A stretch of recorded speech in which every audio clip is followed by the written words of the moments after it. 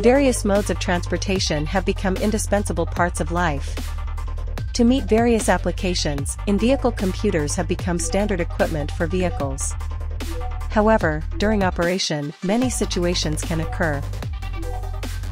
A train operating in harsh winter conditions encounters a pantograph coated in ice.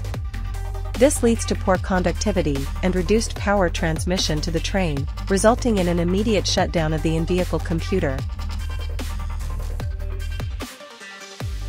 After a police car finishes its shift and returns to the police station, the in-vehicle computer also needs electricity to store images and upload them to the control center, but the power is interrupted due to the engine being turned off. To address these issues, NEXCOM has launched the latest product, VTK SCAP, leveraging its advanced technology and R&D capabilities. VTK SCAP is an uninterruptible power supply specifically designed for in-vehicle computers, providing up to 6 minutes of power when the vehicle encounters a power outage.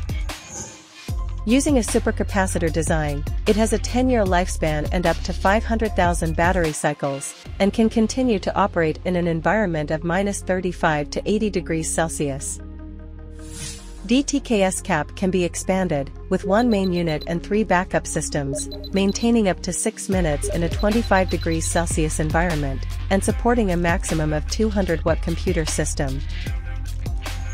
There is also system status monitoring software to facilitate maintenance personnel to check the system battery health, charging and discharging, and power status.